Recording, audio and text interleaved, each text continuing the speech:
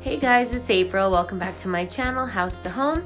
Today I'm going to be showing you how to make two quick and easy signs using Dollar Tree supplies. There is a fall version and a Halloween version, and you can make both of them for around $2.50. So today we're just going to be going over how to make the Halloween one, but you'll get the idea and you can create the fall one if you would prefer. So if you're interested in seeing how I make these signs, then please keep on watching. So the first thing you'll need is one of these signs from the Dollar Tree. They have so many different versions of them. This one had a black frame and a little piece of wood with a circle on it, so I just pried all that off of there and removed the cardboard backing from the frame.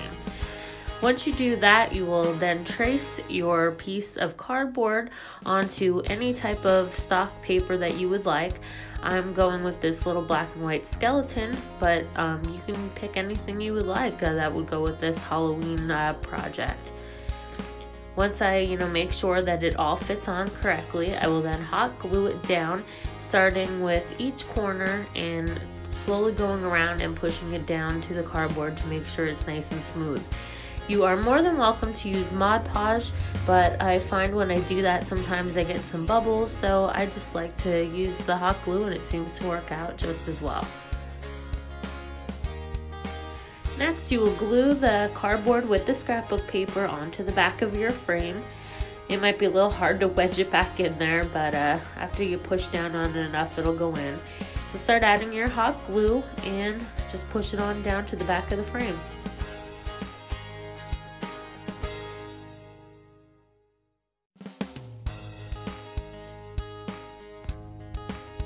You'll see I'm actually using the back of my scissors to kind of push it down in there.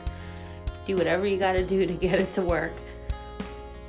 Next, I'll be taking these 3 little pumpkin clips that I also picked up at the Dollar Tree.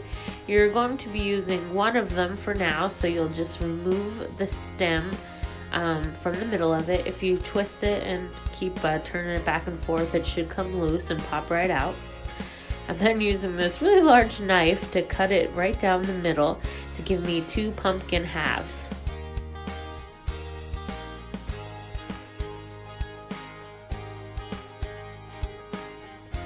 Now you're going to take that little stem that you initially pulled out and you are going to stick it back into one of the halves of the pumpkins and make sure you add some hot glue to make it stick. And then to have a stem on the other one, you have to remove one from one of your other pumpkin clips. And also do the same and just hot glue it onto the back. And I was using my scissors here to kind of cut like a little indent in because it wasn't completely split down the middle even. Add your hot glue and you have your 2 little pumpkin halves. Next, you will just take a black Sharpie and kind of just freehand a little jack-o'-lantern face on here. If you're not that good at drawing, you can, cut out little stickers from like a jack-o'-lantern, or you can paint them. You can do whatever you like, but I find it the easiest to just draw them on with a Sharpie. It doesn't have to be anything special, just like a little zigzag mouth and some little triangles for an eyes and a nose.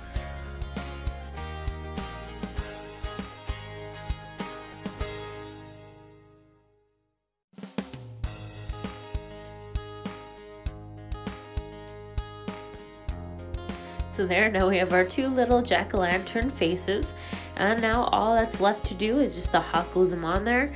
I'm going to do them kind of at like a zigzag pattern, put one up in the right hand corner and then one down the bottom left hand corner.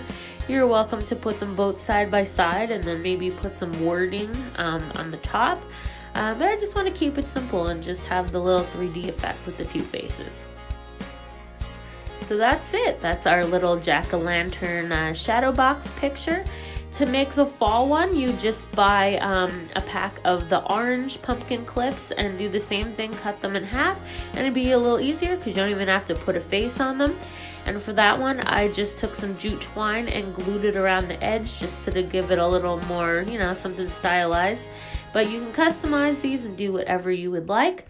And thanks so much for watching. If you are new here, please subscribe to my channel and give this video a like if you would like to see more Halloween and fall DIYs. Thanks for watching. See you next time.